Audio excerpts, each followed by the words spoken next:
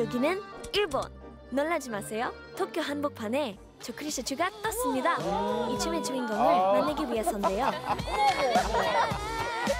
눈치채셨나요?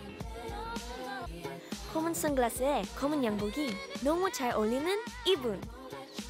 영화 맨 인 블랙으로 친숙한 할리우드 최고의 슈퍼스타 윌 스미스입니다. 와. Let's do it. SF 영화 하면 빼놓을 수 없는 배우죠. 윌 스미스, 그가 단 한순간도 눈을 뗄 수 없는 SF 판타지 영화 브라이트로 돌아왔습니다. 지난주 일본에서 영화 브라이트의 레드카펫 행사가 열렸는데요. 윌 스미스를 보러 온 팬들로 현장의 열기가 뜨거웠습니다.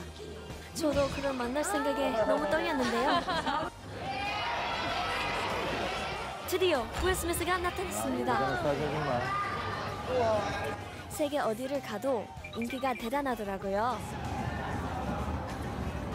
기다린 끝에 저도 그와 인사를 나눌 수 있었습니다. Hi, how are you? So good. Actually, I came from Korea. Uh-huh. And can you say 안녕하세요? 안녕하세요. Oh, that's right. I'm just saying it. Okay, hold on. 안녕하세요. 안녕하세요. Yes. 안녕하세요. You have so many Korean fans. Could you say hi? I'm sorry I couldn't make it. I wanted to, you know, come to Korea. I always have a great time when I'm there, but I'll be there for the next one. I promise. 보기만 해도 기분 좋아지는 배우 윌 스미스. 그를 본격적으로 만나봤습니다. Hello. Nice to meet you. Hello, nice to meet you. My name is Kriesha Chu.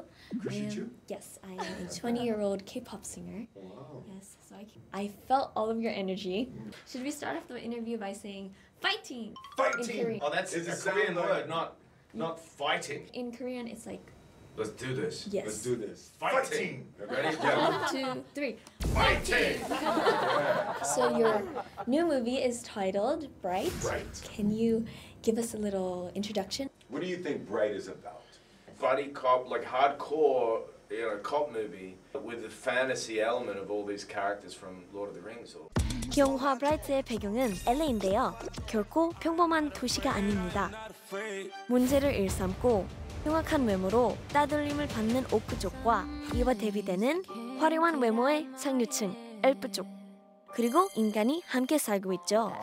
경찰 역의 윌 스미스는 LA 최초의 오크 경찰과 파트너가 됐는데요. Do not wink at me like that.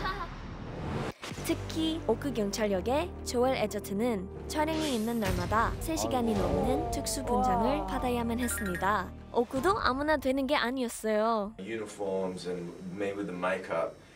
In that